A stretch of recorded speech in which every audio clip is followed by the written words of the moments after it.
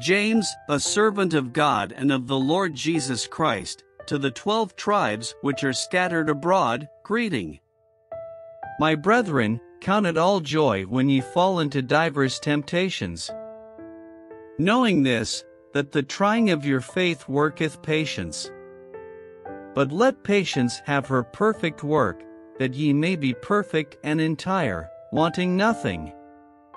If any of you lack wisdom, let him ask of God, that giveth to all men liberally, and upbraideth not, and it shall be given him. But let him ask in faith, nothing wavering. For he that wavereth is like a wave of the sea driven with the wind and tossed. For let not that man think that he shall receive anything of the Lord. A double-minded man is unstable in all his ways. Let the brother of low degree rejoice in that he is exalted, but the rich in that he is made low, because as the flower of the grass he shall pass away. For the sun is no sooner risen with a burning heat, but it withereth the grass, and the flower thereof falleth, and the grace of the fashion of it perisheth, so also shall the rich man fade away in his ways. Blessed is the man that endureth temptation, for when he is tried, he shall receive the crown of life, which the Lord hath promised to them that love him. Let no man say when he is tempted, I am tempted of God, for God cannot be tempted with evil, neither tempteth he any man. But every man is tempted, when he is drawn away of his own lust, and enticed. Then when lust hath conceived, it bringeth forth sin, and sin, when it is finished, bringeth forth death. Do not err, my beloved brethren. Every good gift and every perfect gift is from above, and cometh down from the Father of lights, with whom is no variableness, neither shadow of turning. Of his own will begot he us with the word of truth, that we should be a kind of firstfruits of his creatures.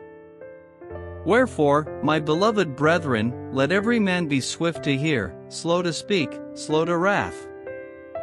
For the wrath of man worketh not the righteousness of God. Wherefore lay apart all filthiness and superfluity of naughtiness, and receive with meekness the engrafted word, which is able to save your souls. But be ye doers of the word, and not hearers only, deceiving your own selves. For if any be a hearer of the word, and not a doer, he is like unto a man beholding his natural face in a glass. For he beholdeth himself, and goeth his way, and straightway forgetteth what manner of man he was. But whoso looketh into the perfect law of liberty, and continueth therein, he being not a forgetful hearer, but a doer of the work, this man shall be blessed in his deed. If any man among you seem to be religious, and bridleth not his tongue, but deceiveth his own heart, this man's religion is vain. Pure religion and undefiled before God and the Father is this, to visit the fatherless and widows in their affliction, and to keep himself unspotted from the world. My brethren, have not the faith of our Lord Jesus Christ, the Lord of glory, with respect of persons. For if there come unto your assembly a man with a gold ring, in goodly apparel, and there come in also a poor man in vile raiment, and ye have respect to him that weareth the gay clothing, and say unto him, Sit thou here in a good place, and say to the poor, Stand thou there, or sit here under my footstool. Are ye not then partial in yourselves, and are become judges of evil thoughts? Hearken, my beloved brethren, hath not God chosen the poor of this world rich in faith, and heirs of the kingdom which he hath promised to them that love him? But ye have despised the poor. Do not rich men oppress you, and draw you before the judgment seats? Do not they blaspheme that worthy name by the which ye are called? If ye fulfill the royal law according to the Scripture, Thou shalt love thy neighbor as thyself, ye do well. But if ye have respect to persons, ye commit sin, and are convinced of the law as transgressors. For whosoever shall keep the whole law, and yet offend in one point, he is guilty of all. For he that said, Do not commit adultery, said also, Do not kill. Now if thou commit no adultery, yet if thou kill, thou art become a transgressor of the law. So speak ye, and so do, as they that shall be judged by the law of liberty. For he shall have judgment without mercy, that hath shewed no mercy, and mercy rejoiceth against judgment. What doth it profit, my brethren, though a man say he hath faith, and have not works? Can faith save him? If a brother or sister be naked, and destitute of daily food, and one of you say unto them, Depart in peace, be ye warmed and filled, notwithstanding ye give them not those things which are needful to the body, what doth it profit? Even so faith, if it hath not works, is dead, being alone. Yea, a man may say, Thou hast faith, and I have works, shew me thy faith without thy works, and I will shew thee my faith by my works. Thou believest that there is one God, thou doest well, the devils also believe, and tremble. But wilt thou know, O vain man, that faith without works is dead? Was not Abraham our father justified by works, when he had offered Isaac his son upon the altar? Sayest thou how faith wrought with his works, and by works was faith made perfect? And the scripture was fulfilled which saith, Abraham believed God, and it was imputed unto him for righteousness, and he was called the friend of God. Ye see then how that by works a man is justified, and not by faith only. Likewise also was not Rahab the harlot justified by works, when she had received the messengers, and had sent them out another way? For as the body without the spirit is dead, so faith without works is dead also. My brethren, be not many masters, knowing that we shall receive the greater condemnation. For in many things we offend all. If any man offend not in word, the same is a perfect man, and able also to bridle the whole body. Behold, we put bits in the horses' mouths, that they may obey us, and we turn about their whole body. Behold also the ships, which though they be so great, and are driven of fierce winds, yet are they turned about with a very small helm, whithersoever the governor listeth. Even so the tongue is a little member, and boasteth great things. Behold, how great a matter a little fire kindleth. And the tongue is a fire, a world of iniquity, so is the tongue among our members, that it defileth the whole body, and setteth on fire the course of nature, and it is set on fire of hell. For every kind of beasts, and of birds, and of serpents, and of things in the sea, is tamed, and hath been tamed of mankind. But the tongue can no man tame, it is an unruly evil, full of deadly poison. Therewith bless we God, even the Father, and therewith curse we men, which are made after the similitude of God. Out of the same mouth proceedeth blessing and cursing. My brethren, these things ought not so to be. Doth a fountain send forth at the same place sweet water and bitter? Can the fig tree, my brethren, bear olive berries? Either a vine, figs? So can no fountain both yield salt water and fresh. Who is a wise man and endued with knowledge among you? Let him shew out of a good conversation his works with meekness of wisdom. But if ye have bitter envying and strife in your hearts, glory not, and lie not against the truth. This wisdom descendeth not from above, but is earthly, sensual, devilish. For where envying and strife is, there is confusion and every evil work. But the wisdom that is from above is first pure, then peaceable, gentle, and easy to be entreated, full of mercy and good fruits, without partiality, and without hypocrisy. And the fruit of righteousness is sown in peace of them that make peace.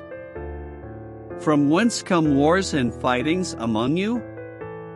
Come they not hence, even of your lusts that war in your members? Ye lust, and have not, ye kill, and desire to have, and cannot obtain, ye fight in war, yet ye have not, because ye ask not. Ye ask, and receive not, because ye ask amiss, that ye may consume it upon your lusts. Ye adulterers and adulteresses, know ye not that the friendship of the world is enmity with God? Whosoever therefore will be a friend of the world is the enemy of God. Do ye think that the Scripture saith in vain, the Spirit that dwelleth in us lusteth to envy? But he giveth more grace. Wherefore he saith, God resisteth the proud, but giveth grace unto the humble. Submit yourselves therefore to God. Resist the devil, and he will flee from you. Draw nigh to God, and he will draw nigh to you. Cleanse your hands, ye sinners, and purify your hearts, ye double-minded. Be afflicted, and mourn, and weep, let your laughter be turned to mourning, and your joy to heaviness. Humble yourselves in the sight of the Lord, and he shall lift you up. Speak not evil one of another, brethren. He that speaketh evil of his brother, and judgeth his brother, speaketh evil of the law, and judgeth the law. But if thou judge the law, thou art not a doer of the law, but a judge. There is one lawgiver, who is able to save and to destroy. Who art thou that judgest another? Go to now, ye that say, today or tomorrow we will go into such a city, and continue there a year, and buy and sell, and get gain. Whereas ye know not what shall be on the morrow. For what is your life? It is even a vapor, that appeareth for a little time, and then vanisheth away. For that ye ought to say, if the Lord will, we shall live, and do this, or that. But now ye rejoice in your boastings, all such rejoicing is evil. Therefore to him that knoweth to do good, and doeth it not, to him it is sin. Go to now, ye rich men, weep and howl for your miseries that shall come upon you. Your riches are corrupted, and your garments are moth-eaten. Your gold and silver is cankered, and the rust of them shall be a witness against you, and shall eat your flesh as it were fire. Ye have heaped treasure together for the last days. Behold, the hire of the laborers who have reaped down your fields, which is of you kept back by fraud, crieth, and the cries of them which have reaped are entered into the ears of the Lord of Sabaoth. Ye have lived in pleasure on the earth, and been wanton, ye have nourished your hearts, as in a day of slaughter. Ye have condemned and killed the just, and he doth not resist you. Be patient therefore, brethren, unto the coming of the Lord. Behold, the husbandman waiteth for the precious fruit of the earth, and hath long patience for it, until he receive the early and latter rain. Be ye also patient, stablish your hearts, for the coming of the Lord draweth nigh. Grudge not one against another, brethren, lest ye be condemned. Behold, the judge standeth before the door. Take, my brethren, the prophets, who have spoken in the name of the Lord, for an example of suffering affliction, and of patience. Behold, we count them happy which endure. Ye have heard of the patience of Job, and have seen the end of the Lord, that the Lord is very pitiful, and of tender mercy. But above all things, my brethren, swear not, neither by heaven, neither by the earth, neither by any other oath, but let your yea be yea, and your nay, nay, lest ye fall into condemnation. Is any among you afflicted? Let him pray. Is any merry? Let him sing psalms. Is any sick among you? Let him call for the elders of the church, and let them pray over him, anointing him with oil in the name of the Lord. And the prayer of faith shall save the sick, and the Lord shall raise him up, and if he have committed sins, they shall be forgiven him. Confess your faults one to another, and pray one for another, that ye may be healed. The effectual fervent prayer of a righteous man availeth much. Elias was a man subject to like passions as we are, and he prayed earnestly that it might not rain, and it rained not on the earth by the space of 3 years and 6 months. And he prayed again, and the heaven gave rain, and the earth brought forth her fruit. Brethren, if any of you do err from the truth, and one convert him, let him know, that he which converteth the sinner from the error of his way shall save a soul from death, and shall hide a multitude of sins.